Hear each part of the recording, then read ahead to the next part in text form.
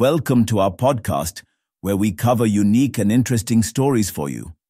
In this episode, we will discuss alien intruders from Alpha Centauri may lurk in our solar system. Our solar system might be home to nearly 1 million aliens from another star system.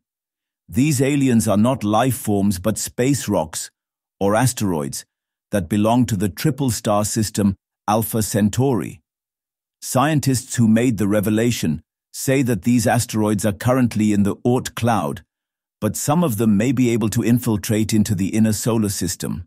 Alpha Centauri is around 4.3 light-years away, and according to a new study, if it ejects material equivalent to what our solar system releases, then nearly 1 million space rocks, some as large as 328 feet, could be residing in the solar system, more specifically, the Oort Cloud. This region lies on the outskirts of our system. The Alpha Centauri system is moving closer to ours, and scientists say that going by this trend, the amount of asteroids entering the solar system will increase over the next 28,000 years. We were a little surprised to find that the amount of material from Alpha Centauri was not completely negligible. University of Western Ontario researcher Paul Wiegert told Space.com. He adds that finding this material in the solar system is a surprise since the universe is vast and perhaps no material from Alpha Centauri could reach us at all. What pushed Wiegert and University of Western Ontario PhD student Cole Gregg to study the alien space rocks were two interstellar visitors, Oumuamua and 2I Borisov. Shaped like a cigar, Oumuamua caught the fascination of astronomers when it traveled through the inner solar system in 2017. The 2I Borisov is a comet-asteroid hybrid which was discovered. Both of them are trying to learn more about alien visitors that might be coming from interstellar space.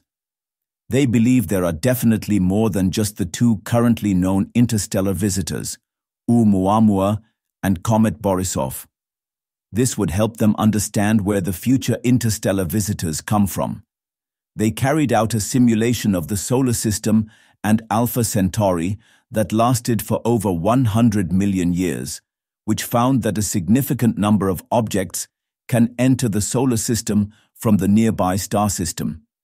The gravitational interactions between the stars and the planets in Alpha Centauri disturb the orbits of smaller objects like asteroids and comets, causing them to enter our solar system.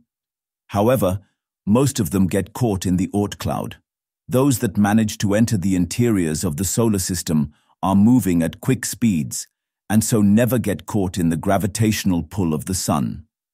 Because they have rather high speeds, they do not get gravitationally captured by our sun, but instead simply pass through our system, Wiegert added.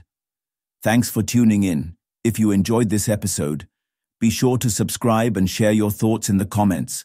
Stay connected for more exciting discussions and updates in our next podcast.